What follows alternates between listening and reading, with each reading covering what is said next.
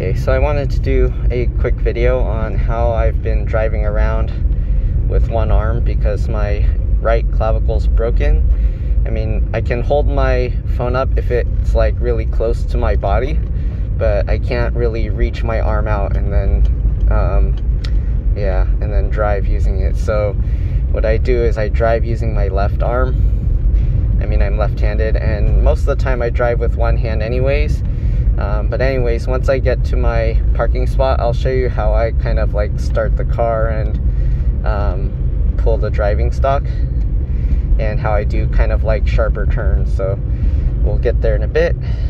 When I get to the first like tight turn, I will be back. So I'll see you guys in a bit.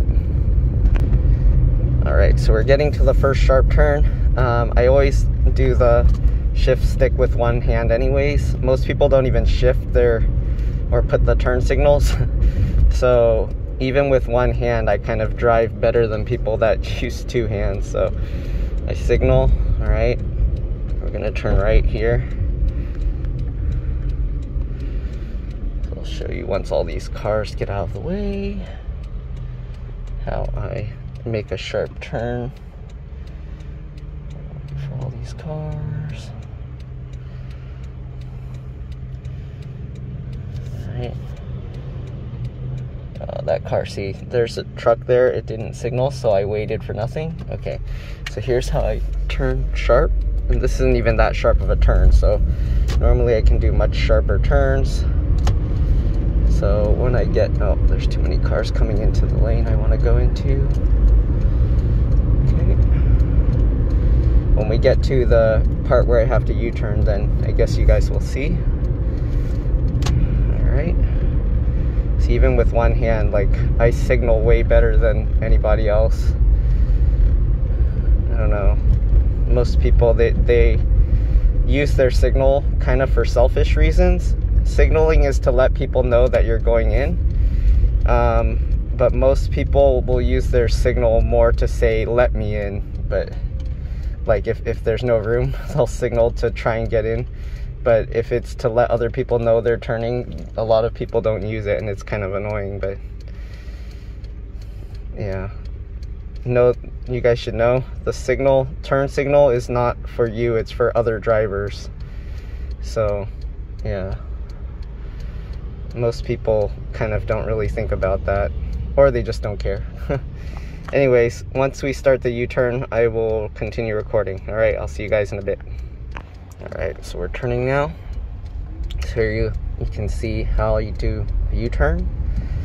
Same as the regular turn, but so even like sharper U-turns in parking lots, I can do unlimited like spins. It's so much easier. I never drive with two hands to do that. It's kind of right. So I'm going to show now how I kind of like park or start the car, if I can find a parking spot. I think that's one. All right. Just like this. Okay. All right, and then the way I park, so I just angle the steering wheel like this, so that way there's a giant hole here.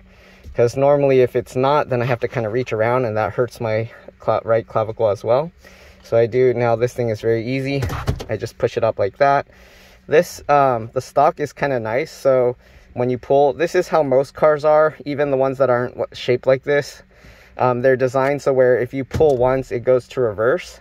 You don't have to push this button, and then usually you can like pull it into neutral and into drive. And then you can go back into neutral without pushing this button. And that's to prevent you from like accidentally going into reverse or accidentally going into the B or 2 or whatever, or whichever you have. But anyways, that's how I park it, and then I just twist the key like that. Easy to pull it out. All right, and same thing when I start the car. Just that's why I turn the wheel like this. It makes it a lot easier with one hand. But yeah, that's how I've been driving with one hand. Hopefully this video was kind of nice to watch or helpful to some people that also have a broken arm or something. If your right arm is okay, it's probably easier, at least to start the car and shift the car.